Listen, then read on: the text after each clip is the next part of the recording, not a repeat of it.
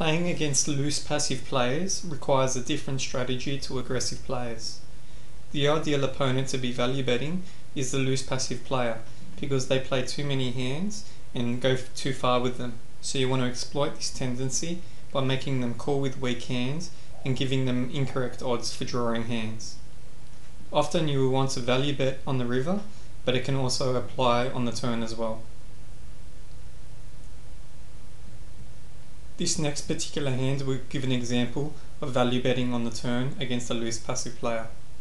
I was dealt 7-5 suited, which is a one gap connector, which I raised from the cutoff.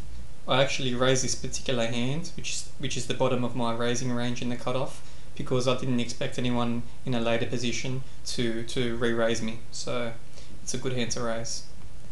Now I flop top pair. Against a loose passive player, it's more than likely the best hand.